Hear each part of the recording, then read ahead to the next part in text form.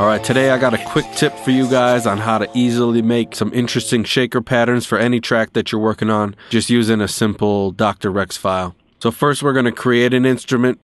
I'm going to select the blank combinator that I have pre-programmed.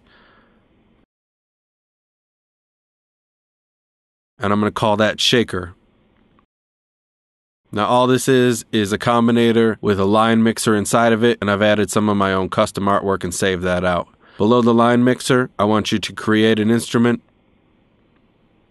We're going to go to the Reason factory sound bank, come down to JustScience percussion loops, scroll down to the shaker 120 BPM, and then I want to select patch number 5. We'll open that up and start it to play. Now just below this JustScience player, I want to create a utility, the Pulsar LFO rack extension. And if you don't have this and you're working with the later version, I'll show you how to do this in a minute using Maelstrom's CV outputs. So I want to flip the rack around and find my LFO1 CV output number 1. And I'm going to route that up to JustScience's master volume control. And you can hear how that already changed the sound dramatically. We flip back around. I want to boost the level on LFO1, and you'll hear the different pattern. Make sure that's tempo synced. And then if we adjust the rate knob over here, you can hear how the pattern becomes more dynamic and will fit in any track that you're working on.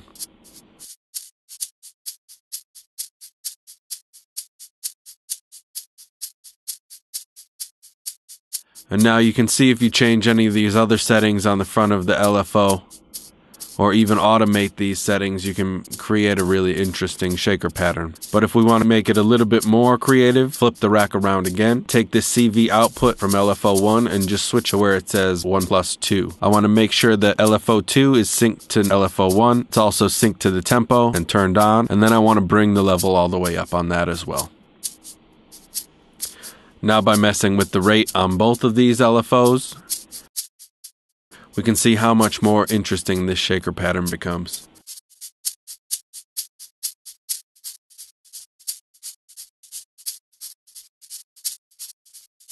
Now in this middle panel, we have a couple more variables we can adjust to change how the two FOs react to each other. And this level is basically a mixer between the two, so we can go all the way to LFO1 or all the way to LFO2, or mix them both together evenly.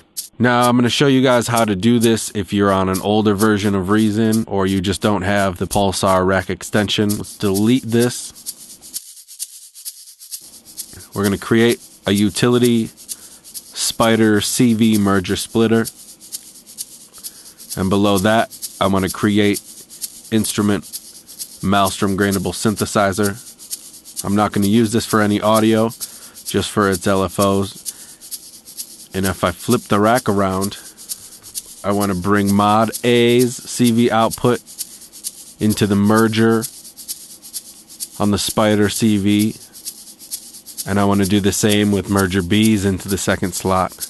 And now, from that merger output, I'm going to bring that back into the master volume of the JustScience like we had it before with the Pulsar. We want to sync both of these LFOs, and if we adjust the rate on either one of them, our pattern changes again, just like it did with the Pulsar. There's just a little bit more routing to go this way. So I hope that helps you guys out, make some more interesting shakers that stand out in your different tracks just by using a simple shaker pattern that comes stock with Reason right in the factory sound bank. If you've been following along with the other tutorials and you've watched the template tutorial, I can route the output of this combinator that we've created into the spider matrix inside of my percussion channel in my drum mixer. If you want to learn all the routing behind that, check out this tutorial if you haven't already. If you have, thanks for watching, and thanks for watching this one, and I'll see you guys next time. Peace. It's just science.